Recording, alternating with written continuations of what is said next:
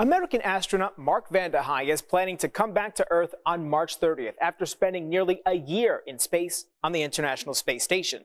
But he'll need a seat on a Russian spacecraft. NASA's reliance on the Russian space agency Roscosmos started years ago when the U.S. ended its space shuttle program, and well before the U.S. imposed sanctions on Russia because of its invasion into Ukraine. Now, a video showing that cosmonauts left Vande Hei behind on the ISS is going viral.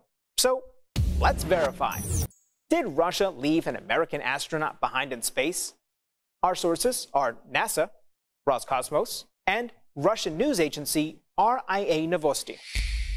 The video was first posted to Telegram by RIA Novosti on March 5th and shows two Russian cosmonauts waving goodbye to American Vande Hei. The caption, in Russian, calls this video a joke. A week later, the head of Roscosmos called the suggestion that his agency would leave an American astronaut behind hysterical. NASA confirmed to verify both Russian and American astronauts are still on the ISS, and both nations are committed to their research. We are not getting any indications at a working level that our counterparts are not committed to ongoing operation of the International Space Station. So, it's false that Russia left an American astronaut behind in space. Roscosmos will bring Vande Hei to its spaceport in Kazakhstan later this month, where NASA will meet him and fly him to Houston. With your Verify, I'm Brandon Lewis.